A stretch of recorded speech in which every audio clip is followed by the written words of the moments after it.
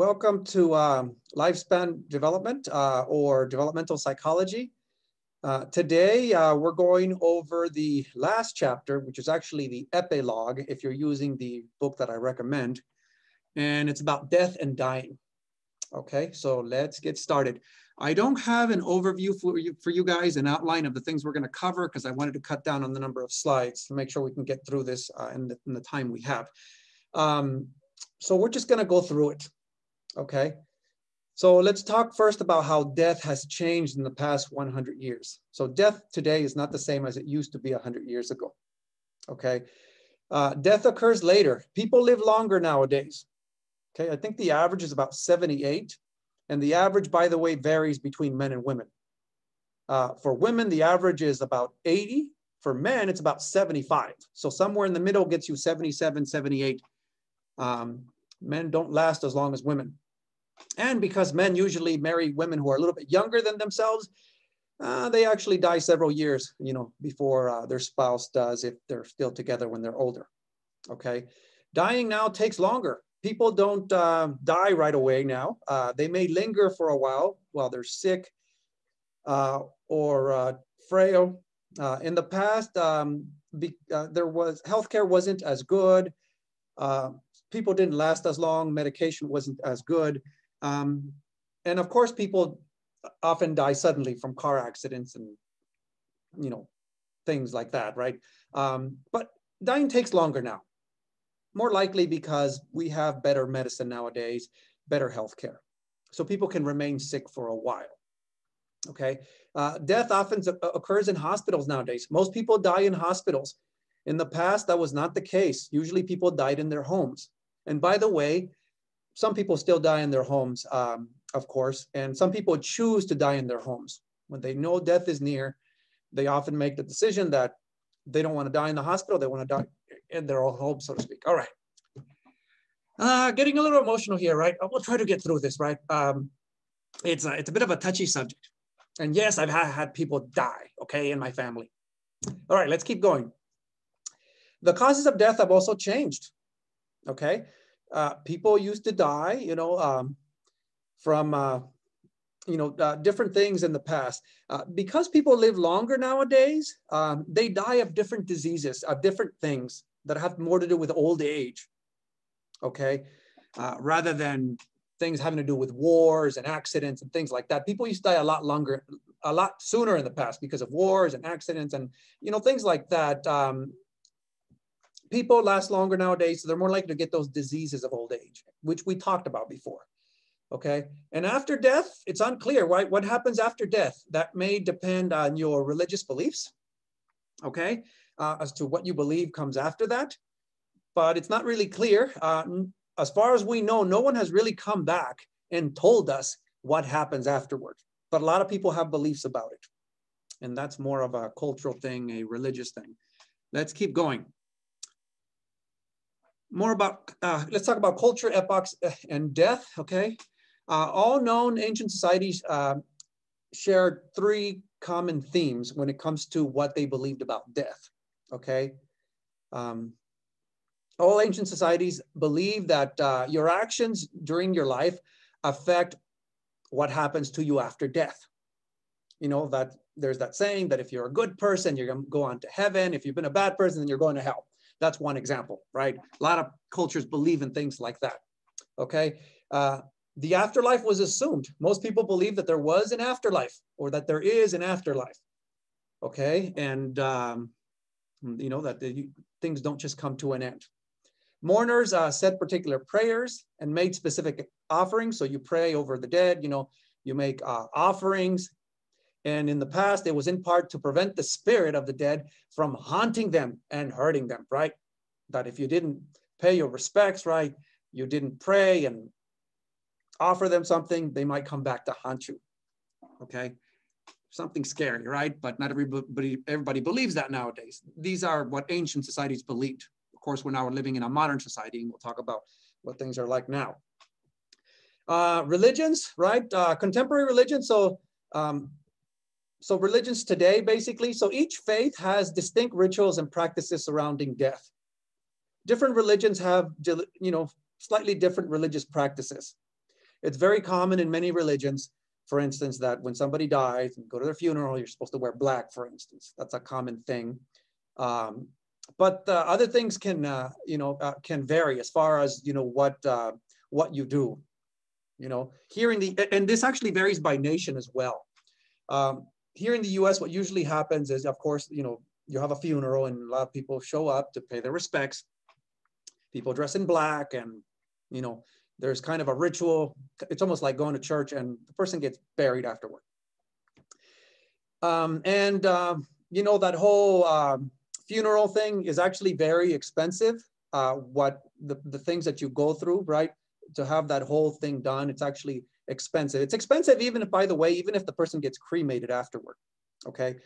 Being buried is even more expensive. But it turns out that's a very, very American thing, by the way, to have this fancy funeral, this very expensive funeral. That is not what happens in a lot of countries. And as a matter of fact, it wasn't even that way in the past here in the US. This is something of a modern thing that has to do with basically business practices, that a business was created to deal with these sort of things. And of course, they want to make it profitable. So that's kind of why we have, these practices today. But in other countries, death is not so much of a business. Okay, it's something that happens. People mourn, people get their loved ones buried or cremated or whatever it is, and it doesn't turn into this big, elaborate, expensive thing that people profit from. That's more of an American thing, by the way. But it is also happening in other parts of the country. As these values spread to other parts of the countries, they're also creating businesses that have to do with death over there. I just think it's sad that people would profit from death and things like that. I don't think there should be a business of death, okay? There should be services, yeah, that you pay some minor fees for, but not this big elaborate thing, that costs as much as a wedding or something like that. But that's what we have here, okay? Death customs sustain communities and families, right? These customs, right, traditions that people have help keep people together and help keep families together. When people die, often people get together and for the funeral, and sometimes you see people you haven't seen in a while. People get connected, so to speak, and they see each other again. And sometimes it helps keep the family more united, stronger, so to speak, when this happens, even though it's sad.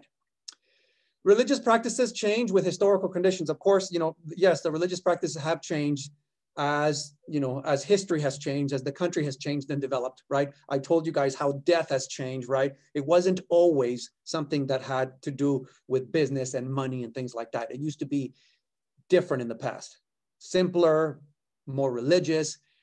Now it's more of a business, the whole thing that happens, okay? Death always inspires strong emotions.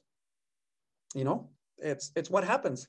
And, I get a little emotional just thinking about the whole thing, but yes, I have lost family members and stuff like that. It inspires strong emotions. And, I don't have to tell you what those are, I guess. Let's keep going, right? I don't want to get too bogged down in my emotions and then not be able to get through this. All right, this is difficult to talk about. Death in childhood. Okay, so we're going to talk about how death is understood at different points in the lifetime. And it is difficult for children to understand death. Often they don't understand it. What happens, like when they lose a pet or something like that, they might see you bury the pet or something like that, the cat or the dog or whatever it is, or their hamster, and they don't really know what is really happening. They know the animal doesn't move anymore and buried in the ground, but they don't understand how profound that is. Okay, they think it's something that's kind of temporary or something that's just not permanent and you can dig him up afterward or he's going to wake up afterward. They don't really understand that. So children's perspectives of death when it comes to loved ones, adults and stuff like that, or their family, people they know, not animals anymore, but people, is punctuated with impulsivity. They don't really understand. Children are not very logical. So they're more emotional, very impulsive as to how they feel, the hurt and the pain. All right, let me just try to read this. Fatally ill children typically fear abandonment. All right, so frequent and it's just difficult, right? Frequent and caring contact is more important than logic. It's important that you make children feel well, right? It's hard for them. All right, we'll try to get through this, especially when they're the ones who are gonna die. All right, I said it. All right, let's move on. Older children can be a little bit more logical. They seek facts. They're less anxious about dying or about, you know, when someone dies in general. They can understand it a bit more logically. All right, let's keep going. That was difficult. Okay. What about in adolescence? How do teens understand death? Okay. There is a tendency, as I've said before, for teenagers to have very little fear of death. They live their lives as if death doesn't really matter. Teenagers, right? And you know that because they take a lot of risks. Teenagers engage in very risky behavior. You know, the drug use, the delinquency, right? Not all of them are that bad, of course, but they take risks. They engage in risky behavior. You know, if they, like, for instance, if they have a car, they often drive too fast. Or get very distracted, or they want to party a lot, party with strangers. And, you know, in general, it's very, very risky behavior that they engage in, or, you know, the kind of fun they want to have. So teenagers, to some extent, are not that afraid of death. They're kind of in denial about it.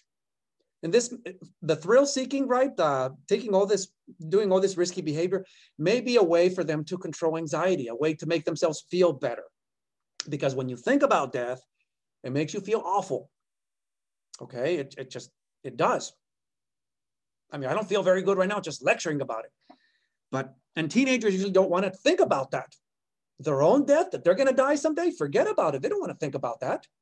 So they live their lives as if they're immortal, as if they cannot be harmed. They take a lot of risk, and they're in denial about death. But this helps them feel better, right? To be in denial about it.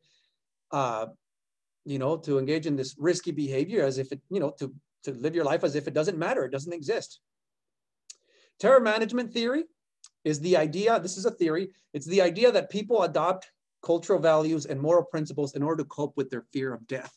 Terror management theory basically says that when you think about, to explain a different way, that when you think about death and you think not just about the fact that you're going to die, but you think about the fact, you know, that you're going to die and you're going to be buried and the maggots are going to eat your body and you're going to degrade, and, you know, think about your physical death, right? When you think about that, and you think about that very strongly, what happens to people is, according to terror management theory, is they become very protective of their culture and their values, and it actually makes them more prejudiced, less tolerant of outsiders.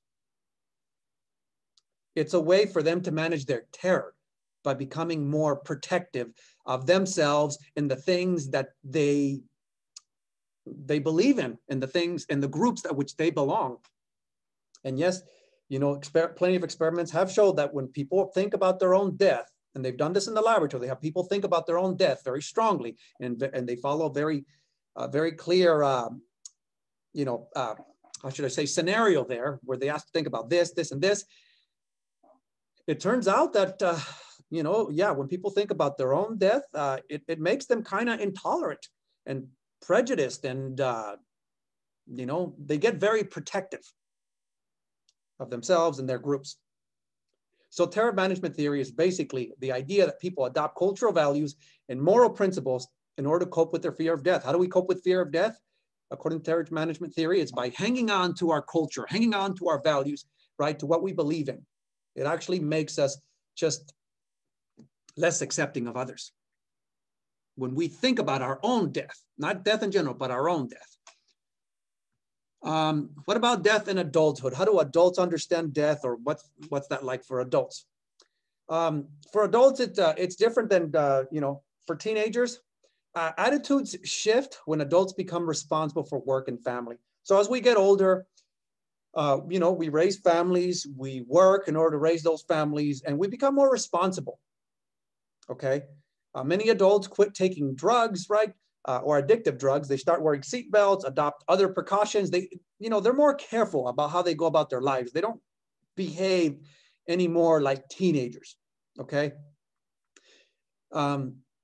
Now, in general, right, if we're talking about early adulthood, death anxiety increases from teens to 20s. Okay, so during the teens, there's not too much death anxiety, kind of in denial about that, but it increases after that to, you know, into once 20, so to speak. As we get older, you know, we start being more aware of it. We think more about it, right?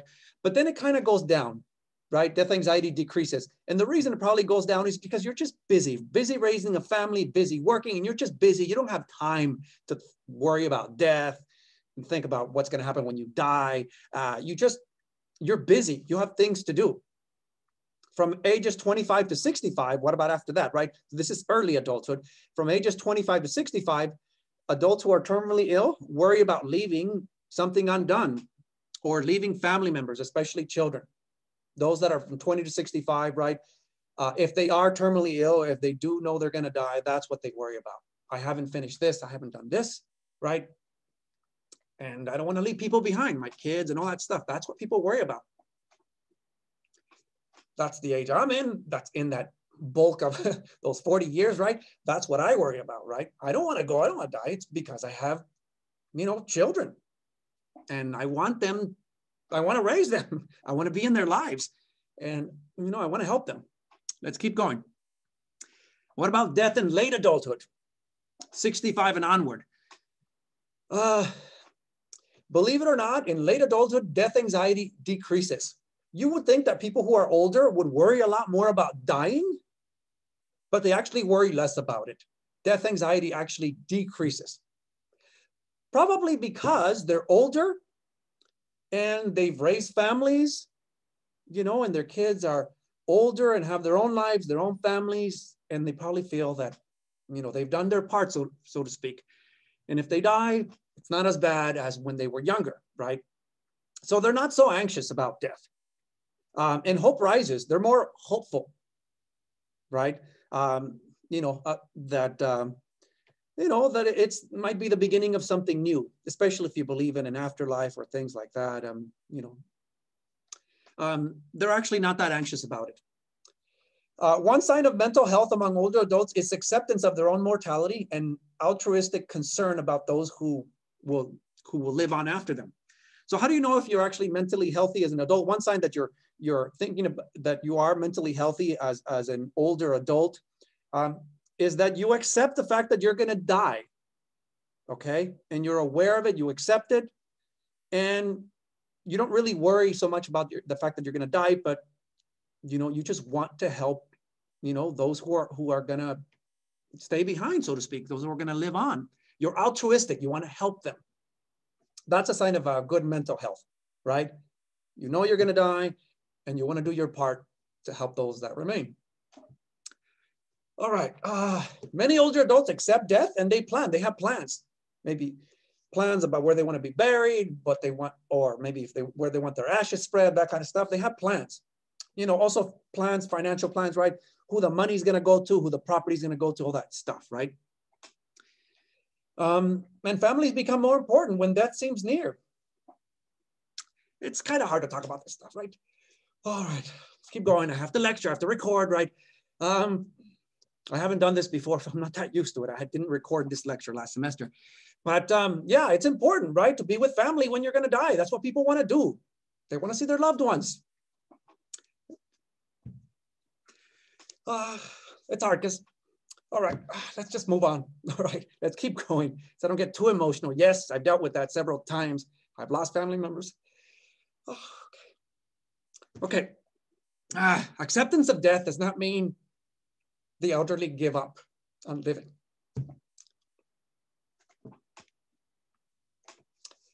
Okay, let's talk about something less emotional. Okay, near-death experiences, right? Near-death experiences. Not everybody has had a near-death experience, but a near-death experience is an episode in which a person comes close to dying, but survives, and then reports having left his or her own body, right? They report this out-of-body experience. This experience of kind of, okay, you know, let me just read it. Moving toward a bright light, feeling peace and joy, okay? I haven't had one, but it just sounds very emotional. A near-death experience often includes religious elements. Yes, if you are religious and you believe certain things, you're more likely to experience things that have something to do with that, okay? Those who have a near-death experience often reach a worldview or, a way of looking at the world in which, there's a limitation of social status. They realize that, being a big shot, your status, all that stuff, it doesn't really matter. You're just like everybody else. And someday you're going to die. The social status thing doesn't matter very much. Insignificance of material possessions. Property, money, things don't matter very much. After you've had a near-death experience, you realize that that's not important. It really isn't important, right? I get emotional about this. Narrowness of self-centered. You're not a self-centered, after a near-death experience. I haven't really had one, not like that. I almost drowned once, but I didn't come close to dying, okay? But yeah, I almost drowned one time, but I didn't lose consciousness or anything like that. So I didn't have this experience. But yes, when you're gonna die, or you feel like you're gonna die. I mean, I haven't gotten close to that, but I know people who have, and it's not money and things that you worry about. It's not what matters. All right, let's get through this. Let's get through this. All right, it's hard to talk about this stuff. What matters is family, okay? Okay, now what's a good death? What's a bad death? Let's talk about this. All right, I'm gonna try to compose myself again, right? I gotta keep it together or this is gonna take way too long and I'm not gonna get through it. All right, what's a good death? What's a bad death when it comes to dying? A good death is a peaceful, quick, and painless death. We all know that, okay? That's what a good death is. That's what we all want, right? We want it to be peaceful, we want it to be quick, and we want it to be painless, right? And after we've had a long life, right? When it's our time, we want it to be done quickly, right? We don't want to linger, okay? That's a bad death if you linger. And you want to be in the company of family and friends. All right, familiar surroundings, okay? That kind of stuff. People in all religious and cultural contexts hope for a good death. We all want a good death, right? A bad death is when you linger and basically, you linger and you're very sick and stuff like that. A bad death lacks the 6 characteristics of a good death and is dreaded, particularly by the elderly. A bad death is not like a good death, right? It's a death that lingers, where you're sick and ill for a long time, family's not there, die alone, that kind of stuff. That's a bad death, okay? It doesn't have what a good death has. Well, it's just different. It's the opposite of a good death, okay? Attending to the needs of the dying, all right. Kubler-Ross identified emotions experienced by dying people, which she divided into 5 stages. When you deal with death, you go through these 5 stages. First there's denial, right? Denial that, that the person is, well, it could be about your death or maybe about somebody else's death, but there's 5 stages you go through, right? Let's say that you're the one who's terminally ill and is going to die, right? First, there's denial, right? That you're not going to die, right? That kind of stuff, that you're going to get through this, you're going to recover, right? That kind of stuff, you're going to get better. Your, whatever, the cancer or whatever you have, you're going to beat it and you're going to be fine. That's the first stage, denial. Or if there's somebody in your family who's dying or somebody you love who's dying, right? There's the denial at first. He'll get better, he'll recover or she'll recover. They've been through similar stuff before. They've gotten sick and they've recovered. They're going to get better, right? They're not going to die or I'm not going to die. That's the denial part. That's the first stage. And then comes anger. You're upset. You're angry about it.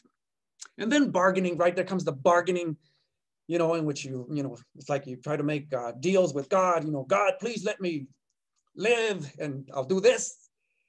That kind of stuff, right? I'll be a good person. I'll donate to charity, right? Let me not die. Let me survive this, or let me keep going, right? That's the bargaining part. It usually has a religious thing to it. If you believe in God and that kind of stuff, you bargain with God, right? There is no bargaining with God, okay? By the way, when it's just whatever is going to happen is going to happen. When it's your time, okay? But people try to do that. And then depression. Then you're all depressed about it. That you're going to die. and you feel awful, miserable, or maybe a loved one's going to die and you feel awful, miserable about that. And then eventually acceptance. You feel better, you accept it, and you're able to cope. And eventually it happens, and that's it. And of course, you can go through the stages even after somebody has died. I should point that out, right? It's difficult. Let's keep going. And that's why we often don't talk about this stuff, by the way. We almost never want to talk about death. It's just difficult, okay? It's very, very difficult. People don't want to talk about it, right? But it's going to happen to all of us. And it's hard to think about that. Let's talk about the hospice, right? Hospice care. Here's the thing. When people are close to dying, people are going to die. They usually don't die in their homes anymore. They go into what's called hospice care, right?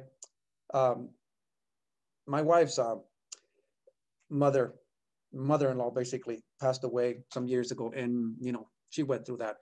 A hospice is an institution or a program in which the terminally ill patient receive palliative care. A hospice is a place where you go, right, where they're gonna kind of look after you before you die, and they're not really there to treat you, right, to cure you. They're just there to make you feel better before you die. So they might provide things like medication, make sure you're comfortable, right? They're not going to do things to delay your death, okay? It's just hospice care. It's the kind of care you get before you die. It's just to make you feel better, right? If you're in pain, you might be on medication. They take care of you. They comfort you. Family members come visit. It's where you usually go right before you die. And their job is really not to make you live longer. That's not what they do. It's hospice care, right? There are, yes, people who are, whose job that is. And that's their job, okay? That's what they do. And don't be surprised if they're not that sensitive about it, okay? Because it's their job. To you, as the one who is, whose loved one is dying, it's a big deal. To them, it's their job. And it doesn't mean they won't do a good job, right, of helping your loved ones, but it's just a job to them, okay? And sometimes they don't do a good job. Believe it or not, a lot of it has to do with money. If you have a lot of money and you can afford really good care, good hospice care, you'll be treated a lot better than if you're poor. That's the reality, okay? I've seen it happen. 2 principles of hospice care, all right? Two important things, right? Each patient's autonomy and decisions are respected, right? So what the person wants to do, their wishes are respected, okay? Who they want to see, who they don't want to see, if they want to eat, if they don't want to eat, if they want to take medication or they refuse it, right? Their decisions are respected, okay? Or if they want to die in their own home, they want to be out of there, they want to die in their own homes, they know the time is near. But this is usually where you go before you die, okay? Another principle, another rule about hospice care is family members and friends are counseled before the death, right? They let you know what to expect, what's going to happen. They show you how to care, for, your dying relatives, right? And they provide some help after death, as far as advice and, what to do and things like that. I don't recall too much of that, to tell you the truth, about help after death, but, they might connect you with services, or, that this is the next step, funeral services or this kind of stuff or whatever it is, things like that. It's a sad thing, but it happens. Not with the family, okay? So where death occurs in the United States, so look at the pie chart there. Where does death occur in the United States? So 29%, they die in the hospital, okay? That's, hospice care, the home is about 27% of people die in their homes. About 21% die in a nursing home, and 23% other. Other could be a variety of things.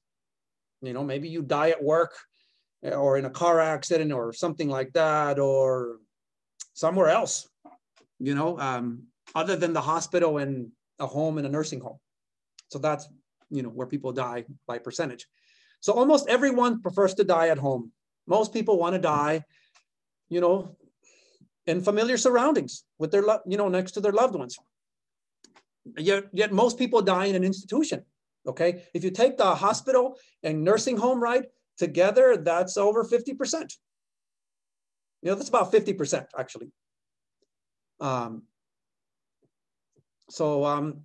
of course, and if you also include, of course, not dying at home, somewhere else, then of course that's not in your home. So most people want to die in their homes, but most people don't get to have that happen. Okay. So the way most people die is surrounded usually by medical personnel, right, and high-tech equipment, not by the voices and touch of their loved ones. That's not the way most people. That's the way most people want to die, in their homes and things like that. But usually you die in a hospital, in a nursing home, or in a place like that, and there's medical people around you, and then you die. No one knows exactly when you're going to die, what minute. And chances are, it's medical people who are going to be around you. And that's the reality. Hopefully your loved ones are there, but sometimes, you die when they're not there, even if they have been visiting you. Sometimes, you pass, when they're not there. The other category is even worse, as it includes most lethal accidents and homicides, right? Homicides, accidents, things like that. That's what the other category is, as I've explained. Let's keep going. Barriers to entering hospice care. Okay, so hospice care. Well, here's the thing. Hospice patients must be terminally ill, okay? They don't just accept anybody into hospice care, okay? The person must be terminally ill, right? Dying, basically. They don't want you to linger in hospice care for years, okay? They just want you there for a short time. Death anticipated within 6 months, okay? They don't really want to care for someone who's sick and who's going to linger. It's just like this person is dying and doesn't have a lot of time left, and then you can put them in hospice care. The patients and givers must accept death, right? Family members, loved ones have to accept that, yes, this person is about to die. And you accept that. Hospice care is costly, very expensive. And of course, like I said, it depends on how much money you have, the quality that you can afford, and insurance and things like that. Actually, I'm not even sure whether insurance covers hospice care or not. It might. Availability varies, whether it's available to you or not, whether there's room. Can you explain how these things are barriers, right? How these things keep people from getting into hospice care? Yes, the expense, right? Whether it's available, right? People haven't accepted death, or the person isn't yet dying, right? But just sick. Then you can't get into hospice care. Let's keep going. Ethical issues, deciding when death occurs. There are a wide array of treatments and interventions that can be used to postpone and prevent death. Yes, people can linger nowadays because of medicine, right? They can put you on life support. There's treatments, all kinds of stuff that, might give you some additional time, some months more or years or whatever it is, right? So that stuff does exist. Many life support measures and medical interventions circumvent the diseases and organ failures that once caused death, right? Yes, those life support systems can keep you living despite the fact maybe that you have a bad heart, or maybe your lungs aren't working properly, or this or that, right? They help keep you going even when your organs may be failing, okay? Religious advisors, doctors, lawyers, and family members often disagree with one another about what to do. Should we continue, having our loved one continue to get treatment and putting off putting off the inevitable, or should we just pull the plug, so to speak, and let this person go sooner, right, than later, right? There's disagreements about that stuff. Some people want to keep the family member alive as long as possible. Some people say it's just, that they should be allowed to just go, and you just have to deal with it, right? I know that sounds mean, but it's often not mean. It's just that sometimes, there's a lot of suffering and a lot of things to deal with. And sometimes people just, want it to be over with, right? Rather than having this, death, disease thing, the suffering kind of continuing. The person might be suffering a lot, by the way. Do you want it to continue suffering, or do you want it to just end it, right? So people disagree about these things. And yes, money has something to do with that as well, okay? Some people, it's in their best interest to keep the person going. For other people, it's in their best interest for the person to die. But I'm not saying everyone's looking at it in that point of view. Most people are not. But there are disagreements about what to do when somebody is dying, right? Whether to pull the plug, so to speak, or to keep treating them and keep them lingering for months or years afterward, trying to prevent, the inevitable. Ethical issues, more about ethical issues, historic evidence of death. Okay, so what do you need in order to know that the person is dead, basically? In the past, historic evidence of death in the past, the way they decided somebody was dead, basically, is when the person didn't have a heartbeat, wasn't breathing.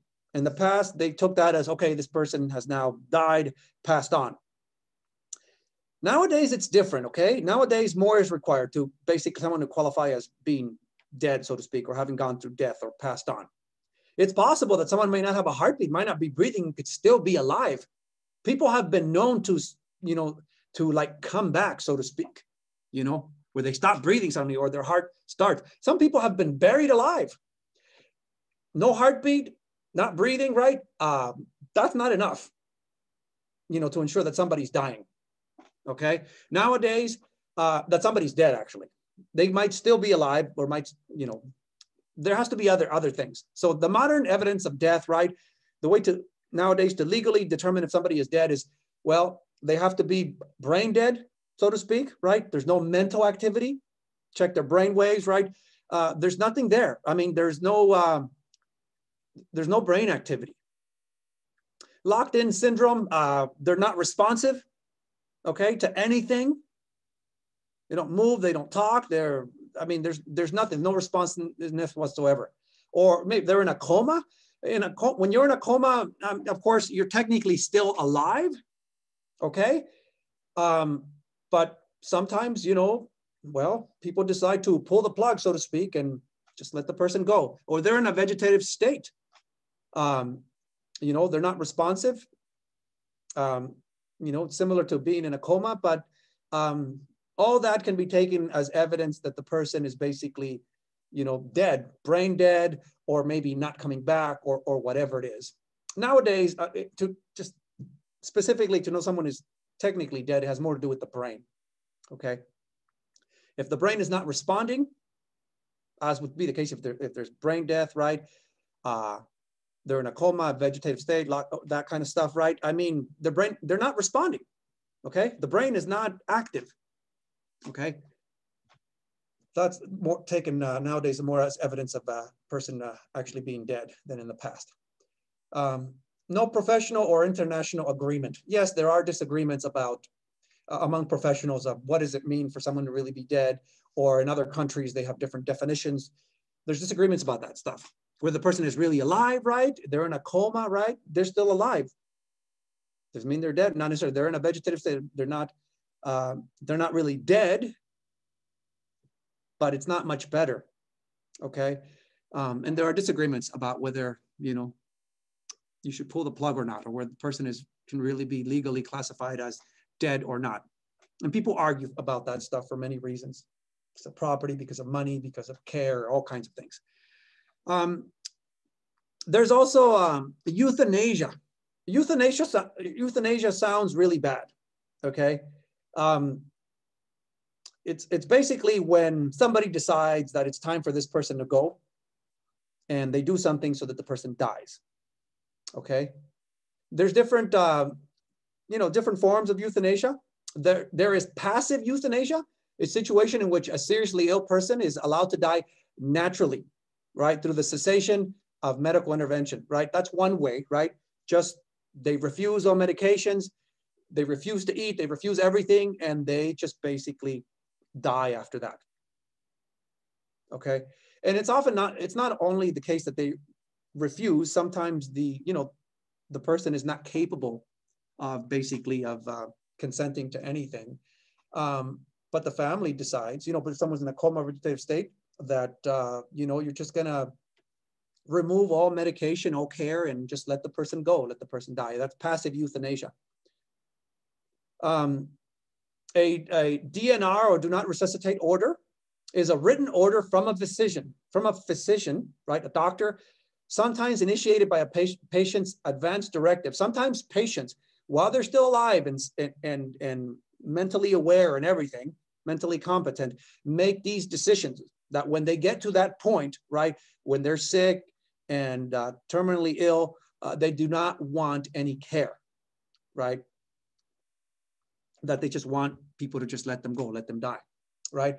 Or it could be by a proxy's request, or maybe they basically sign off before to give somebody else the right to basically not to resuscitate, right? Not to try to keep them alive, or if they die, not to try to bring them back, right? To, basically do CPR or try to get their heart going again, or that kind of stuff, right? No attempt should be made to revive a patient during cardiac or respiratory arrest, right? No attempt should be made to revive the person if something happens to them. Some people have those kind of orders, or they've given orders to other people so that the doctor or whoever is caring for them knows that they should just let them go and let them die. My wife's mother had orders like that. She wasn't that old. I think she was like, 75 or something like that. But she was a lifelong smoker, and she had those kind of orders that when she got sick, that she didn't want, to linger, so to speak. It just, just let her go, so to speak. They refuse care. And by the way, the refusal of care, medicine, and things like that is not, it doesn't always, the thing about meals and things like that, that's a separate thing, by the way. They can still eat and do all that stuff, right? But they just have orders that if I get sick or if I have a heart attack, don't try to bring me back, that kind of thing. The thing about the other kind of care, that's separate. But sometimes people make those decisions that they don't want to eat anymore, they don't want to take medicine anymore, and they just want to get weaker and die, right? Sometimes people make those decisions as well, but that's usually a separate thing. Usually we're talking about that the person is not to receive any kind of treatment anymore that would keep them alive. There's also active euthanasia, and this is the part that's very, the kind of euthanasia that's very controversial. Active euthanasia is a situation in which someone takes action to bring about the other person's death, right? With the intention of ending that person's suffering. Like, they get an injection, basically. The person who's suffering has decided that they're suffering too much and they know they're going to die and they don't want to linger. And they want the doctor to give them some lethal injection, basically. And it's usually they get, some injection where they basically can, it calms them down and they fall asleep. And, and they die that way. So it's peaceful, so to speak. Some people make those decisions or want those kind of things to happen to them, right? They want somebody to euthanize them and just put them out of their misery, so to speak. They don't want to linger. It's not legal in a lot of countries, but it is legal in under some circumstances, not under all circumstances. You can't just, euthanize somebody because they're depressed and they don't want to live, right? And say, hey, doctor, give me a lethal injection. I want to die. That's not going to happen anywhere, okay? But it's legal under some circumstances where the person is terminally ill, really suffering, things like that. They're going to die. In some places like in the Netherlands, in Belgium, Luxembourg, Switzerland, still illegal in most other countries, but rarely prosecuted. If it does happen in other countries where there's active euthanasia, usually they don't do something about it, criminally charge the person, right? But it's not technically not legal in most places. Here in the US, it's actually illegal as far as I know. And I know this because there was a doctor in the past, and I haven't kept up with that kind of legal stuff or, that type of medicine, but, or that type of, whatever, that medical component of things.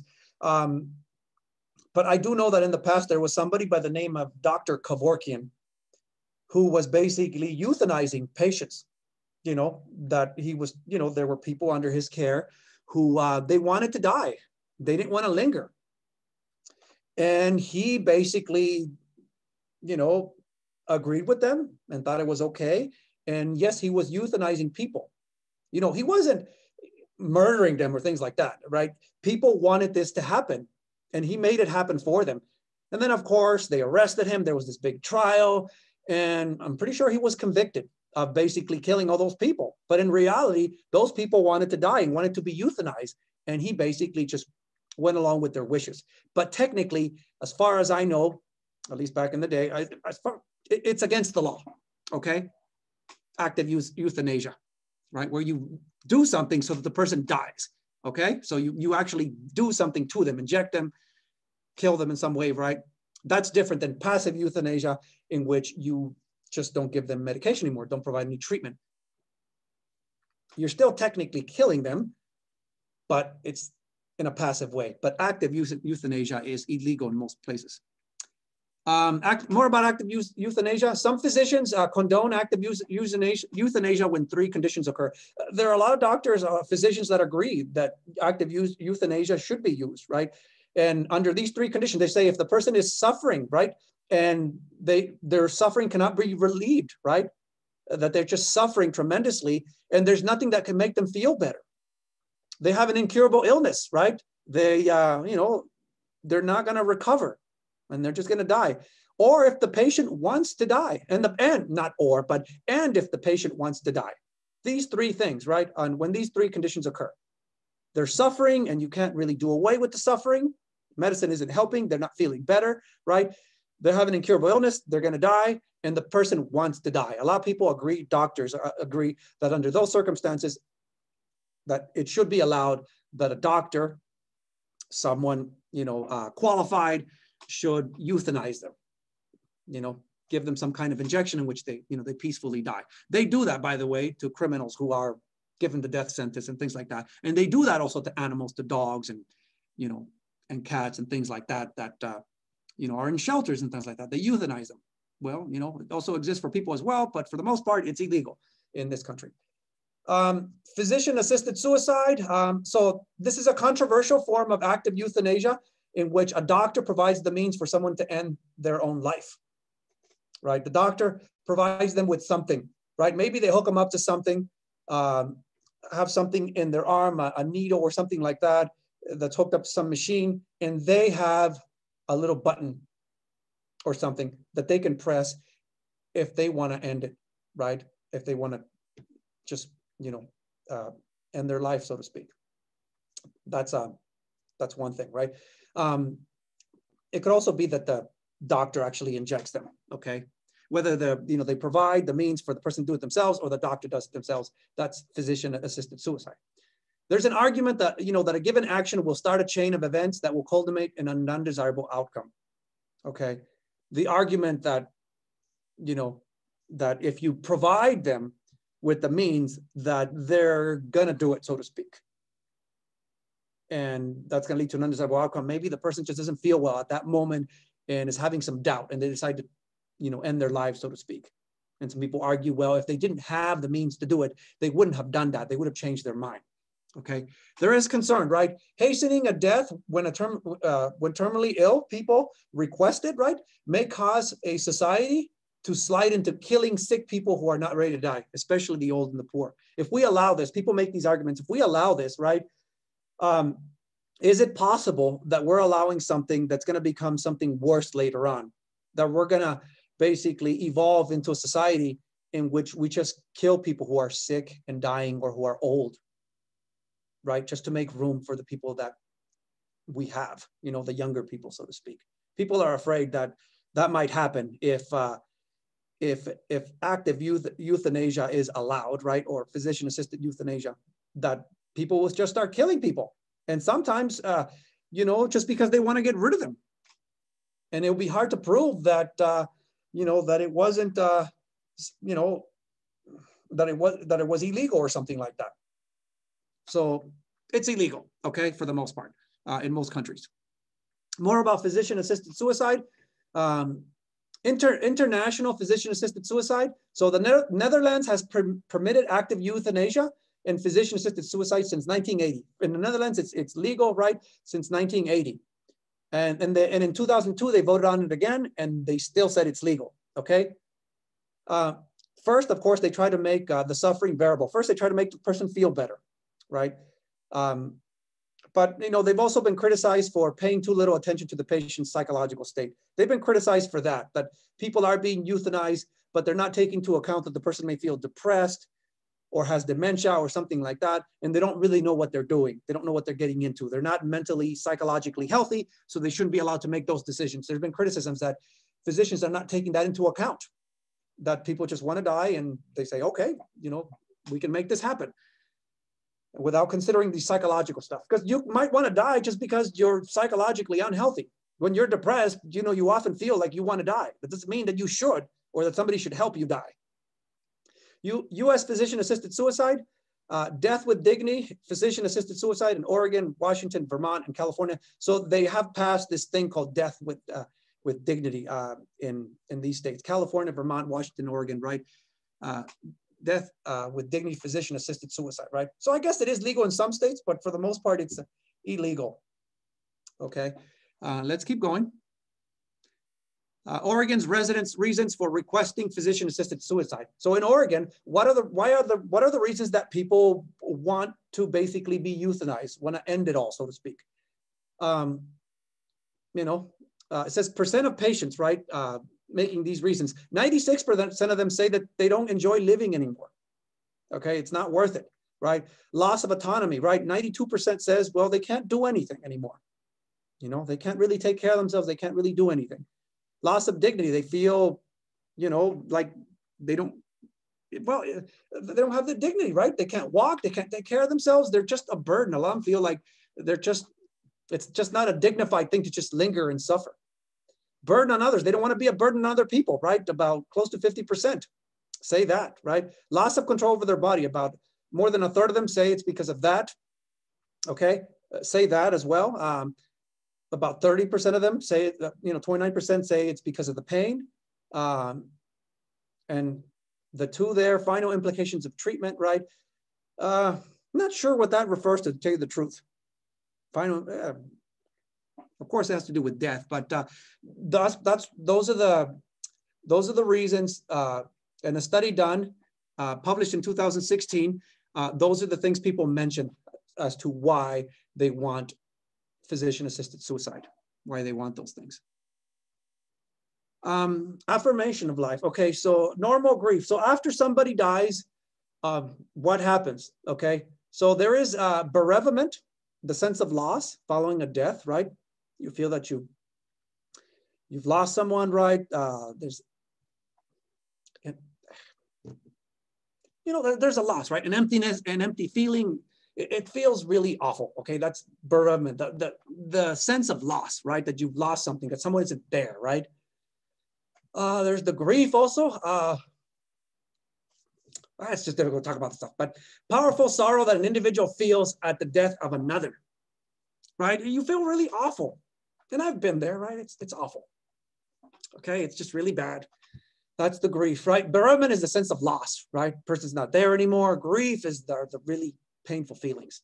And then mourning, right? Ceremonies and behaviors that a religion or a culture prescribes for people to employ in expressing bereavement after death. The things that people do after somebody dies, right? Most people have a funeral in this country. In other cultures, they do other things. Other countries, they do other things. Believe it or not, there are some countries, I can't name one specifically because I haven't read about this recently, but there are some countries in which people have a celebration after somebody dies, that it's not a bad thing, that it's a good thing, that they're moving on to a better life, to heaven or the afterlife, in which there's no suffering and things like that, right? But it varies, right? Here in the US, we see it as a very negative thing, and we go through this whole ritual. In other countries, sometimes it's different, right? It's a celebration, something like that. There are some, it's just other places where people do things that may seem bizarre. There's some places like in Mexico, for instance, that some of you may be aware of, where they don't really bury the dead people. It's like there's this place where like they put them on display there. Like I don't know too much about it, but the corpse is there and people can come visit a person there. The corpse, so to speak, as it decays and turns into a skeleton, and they're right there, not buried. That seems a bit strange, right? I'm not really too familiar with that, but I know that there are some places like that in Mexico. I haven't seen them, but I've seen documentaries. That's a very strange thing. Yes, usually you don't want to see a decaying, decomposing body, but there are some rituals that involve things like that where people aren't really buried. Okay, last thing over here, complicated grief. So there's different types of grief. There's absent grief, a situation in which overly private people cut themselves off from the community and customs that allow and expect grief, right? And can lead to social isolation. Sometimes people grieve in that way, right? They're very private people. They just don't want to see anybody. They don't want to go to work. They don't want to see anybody, talk to anybody. That's what some people do. I think that's probably what I would do, to tell you the truth, right? That's kind of, if someone very close to me dies, I usually don't want to talk to anybody. Don't want to deal with anybody. All right, there's also disenfranchised grief, a situation in which certain people, although they are bereaved, right, they've lost someone, are prevented from mourning publicly by cultural customs or social restrictions. Yes, sometimes people cannot publicly mourn, their deceased loved ones for cultural reasons. In some cultures, you're not allowed to get near a dead body or touch a dead body. Well, most people don't touch a dead body, but there's some cultures that have very clear restrictions about that you are not to be around the dead and not to touch anything that is touching the dead, not allowed to touch the coffin or anything like that. There are restrictions like that in some cultures, but just think about this way too, what's happened in the US recently, right? With COVID, a lot of people died, and because of COVID and the fear of the spread, a lot of people weren't allowed to mourn their loved ones. I think they're allowing a little bit more now. But when people were really scared and, and it was spreading very rapidly, a lot of people weren't allowed to mourn, weren't allowed to go to the funeral, weren't allowed to be there. So that's really sad. That didn't happen to me, but, because I've had, a couple of people died before COVID, right? But not during COVID, but I can imagine how sad that is.